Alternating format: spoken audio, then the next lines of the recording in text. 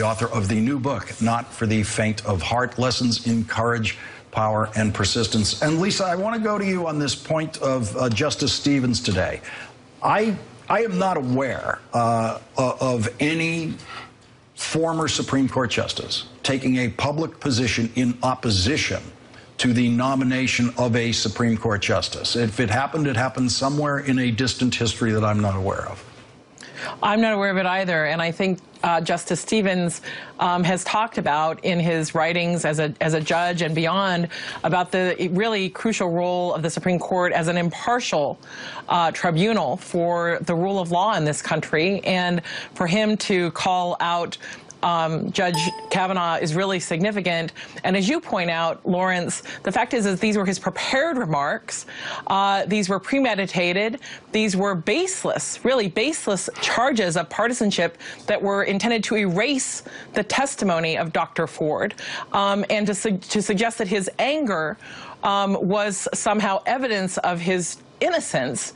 And he also has made this sort of crocodile tears claim that he was constrained to not speak. Clearly he can speak whenever he wishes, and he chooses to speak almost entirely through right-wing media outlets, whether it's Fox News or the Wall Street Journal. That's how he chooses to speak, because that's who he is. And when he says that he's going to be the man he's been for 28 years as a lawyer, 16 of those years were as a right-wing political operative before he became a judge.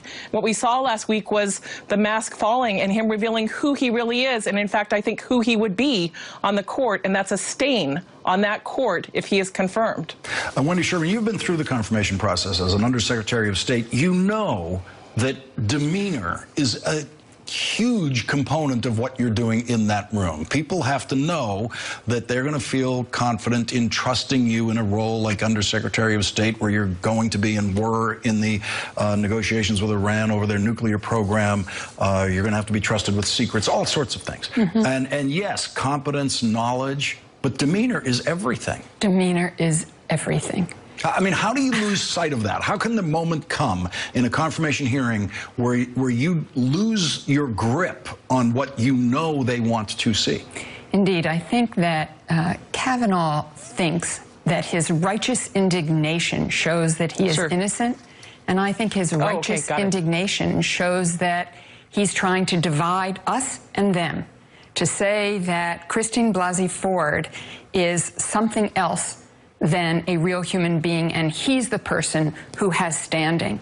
It is, quite frankly, often a very male approach to power, that righteous indignation, and the president has tried to use that to completely push us apart. We aren't apart. We all care about our sons. We all care about our daughters.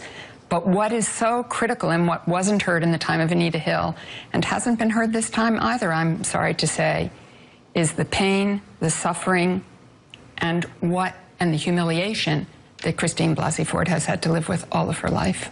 Justice Stevens made an important distinction between Clarence Thomas and Brett Kavanaugh today. Let's listen to that.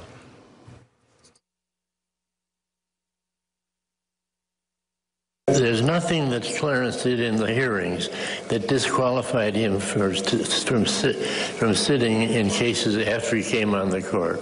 He's a very, very decent, likable person, and you cannot help but like Clarence Thomas, which I don't think necessarily would be true of this particular nominee. Mimi, we all remember Clarence Thomas in the hearing. We all knew that he was angry, and we also knew that he was containing his anger to some degree.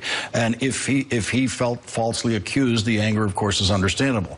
But what he never did do was raise any kind of political reference to anything that the Democrats were doing in that hearing. Right, and that's the difference that Justice Stevens is talking about, and he referenced, I think, Professor Tribe's article that he had written about why he believes Brett Kavanaugh, is sort of disqualified, cannot sit properly on the court now.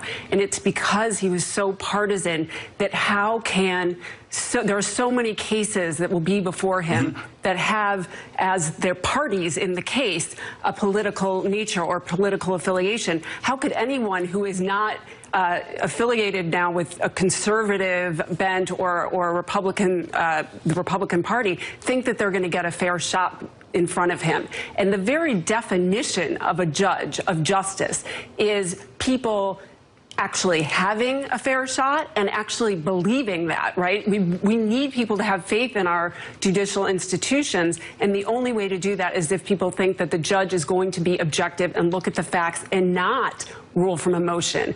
And that's what Brett Kavanaugh showed himself really incapable of doing. He's all emotion. And justified or not, you can't do that as a judge. And Lisa, it seems the op-ed piece tonight is almost a rushed answer to Justice Stevens today. Certainly none of us saw this coming from Justice Stevens. This was actually a long-scheduled minor event in Florida, kind of a neighborhood event near where he lives, where he was scheduled to speak because a friend invited him to. But the person interviewing him said it felt very deliberate that Justice Stevens wanted, right off the bat in that interview, which I watched in its entirety, wanted to get out there and make this statement. And it seems the White House realized there's got to be a response to this.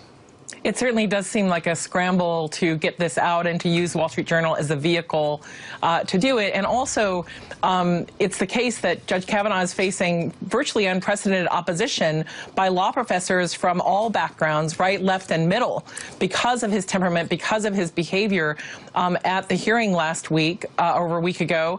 And I think that what you see now is a nominee who has, in essence, besmirched himself through his actions, and that's even setting aside the record of him lying under oath in his previous hearings about other serious matters. And so by any objective measure, this nomination would be in serious trouble.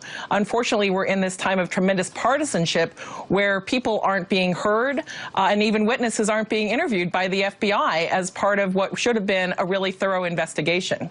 And Wendy, Heidi Heitkamp today, Senator Heitkamp, actually cited Brett Kavanaugh's performance and conduct in the hearing as part of her reason. It's a two-part reason. One is she believes Dr. Ford, but she said Dr. Ford's credibility was actually, in her view, enhanced by Brett Kavanaugh's conduct. So it's actually a joined element. And as the White House lost a very important vote today that included Brett Kavanaugh's conduct as part of the reason, this must be why they've decided we really do have to respond to it. Yeah, it's really quite extraordinary. The Wall Street Journal article, this being raised by other opinion leaders, McConnell coming out as hard as he possibly can in support of Kavanaugh, really trying to say this is a fait accompli. But you know, Lawrence, the very fact they did this Wall Street Journal article means they're nervous, that they're not sure they've got the votes. So we'll see what tomorrow brings. Lisa Graves, Mimi Rocca, Wendy Sherman, thank you for starting our discussion tonight. Today's Profile in Courage in the United States Senate. That's coming up. A look at Senator Heidi Heitkamp's decision to cast a vote against Brett Kavanaugh, which could end her Senate career.